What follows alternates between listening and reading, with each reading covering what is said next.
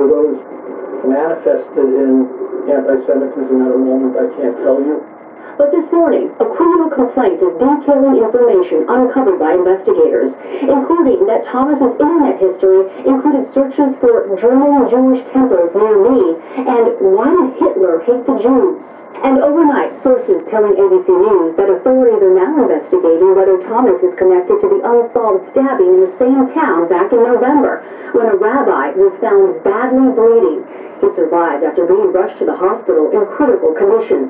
The criminal complaint also claims Thomas has shown interest in the Black Hebrew Israelite movement, a movement followed by the suspected killers in a shootout earlier this month in New Jersey in which 6 people died, including a gunman. Both attacks are part of 13 in the last month, targeting people of the Jewish faith in the New York City area.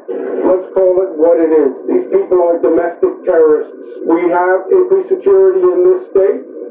I think it's time to step up the law enforcement. And authorities say they found another large knife at Thomas's house, different from the one used in Saturday's attack. One victim is still in critical condition. Thomas has pleaded not guilty. Nearly 3 dozen cadets training